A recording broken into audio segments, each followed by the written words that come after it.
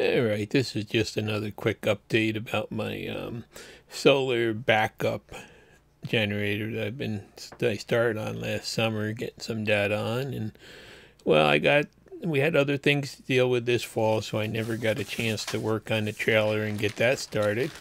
But anyhow, I've been trying to run a couple freezers off of solar on that cart that I built, and I came to the conclusion that after 3 to 4 days with absolutely no sun in the winter, I've got a problem. It has to be switched over to grid power.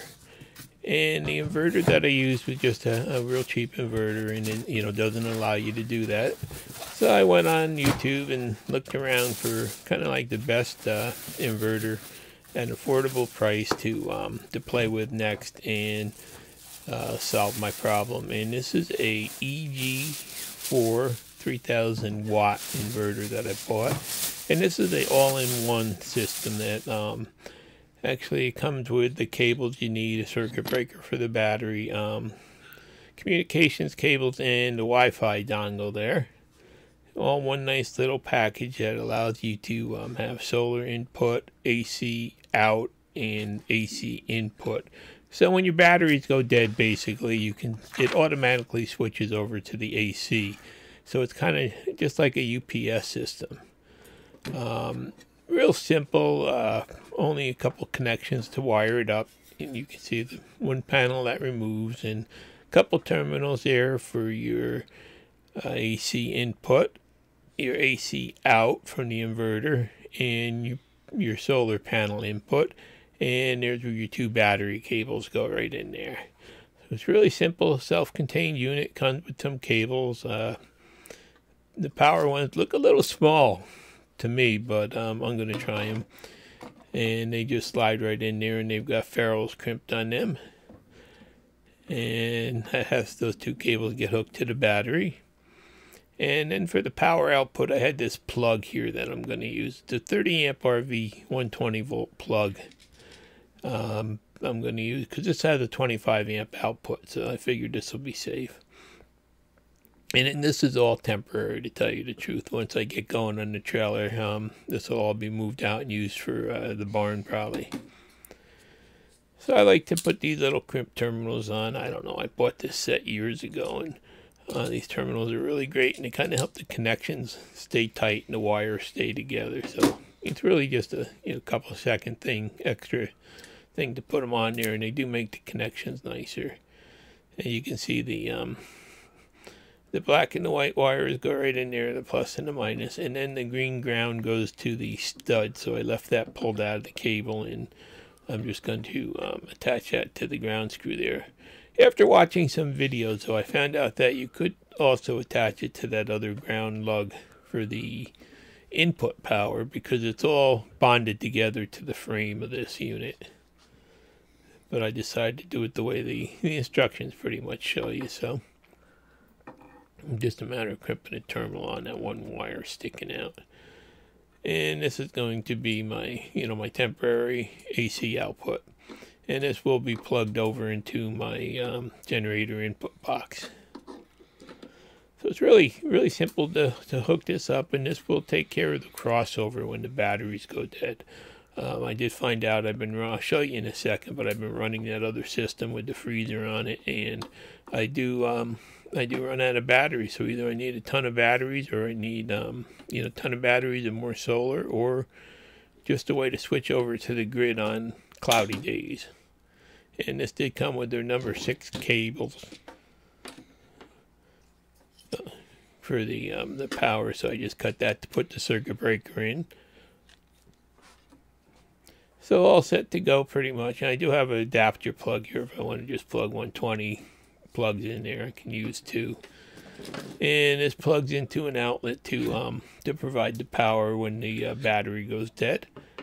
And I have to still install the solar panels and everything, so that that'll be in another video when I get to it.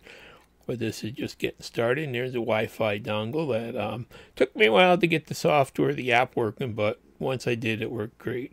Well, here's that system that I've been running the pole barn on all summer, and I moved that inside to run a couple freezers the last couple of weeks. And I've had excellent luck with it until we got into this really dark, dingy couple of days in a row. And after 3 days, you pretty much run out of battery power. I didn't really plan on all the inverter draw. There's a lot of vampire draw from these inverters, and you know, they do cut down your run time. But you can see on a cloudy day, I'm lucky if I get 10 or 11 watts out of the 2 panels I got out there. So on a sunny day, I'll get 1,000 watts almost. They do give better wattage when it's cold out, I'm finding out. But these 2 freezers have been running on it, and I had no problem with it. So, you know, pretty much I'm getting an idea of exactly what it's going to take to keep everything up.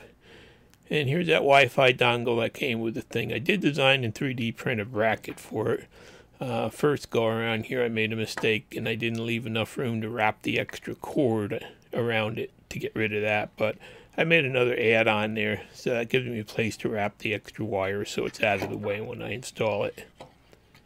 So just a quick little, you know, 3D printed thing. Worked out good. So here it is. I just kind of hung it on a steel plate that's fireproof. This is all totally temporary. You know, it's only just to kind of be a backup if we have a problem now. And the Wi-Fi dongle I got working, and everything's all ready to go. Just waiting. I ordered some batteries, and I'm waiting for them to come here. I'm going to put 2 server rack batteries on here. And this is the golf cart battery I brought in to just play with to get going, but that's definitely not permanent.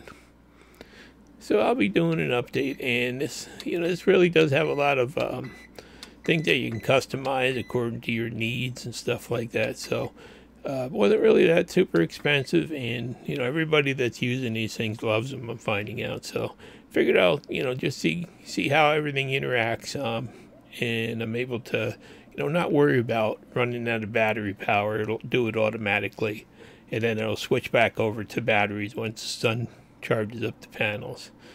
And there's the app that comes with it. That did take a while to get going, but you can pretty much, you know, monitor everything going on. And like I said, I've still got some more panels to hook up and stuff, but you know, I'll keep you updated on the process as I move along on this, kind of slowly but surely with other things going on. But I just, you know, really wanted to show you, you know, where I stand now, and that I'm still playing with this, even though I didn't get a chance to, you know, get the trailer completed. So, you know, I'll give this thing a try here, and it looks like it'll really fit my needs. And there's that Wi-Fi dongle. That actually was about the worst thing, just making a bracket for that. But in the end, it all worked out. Thanks for watching. Please like and subscribe.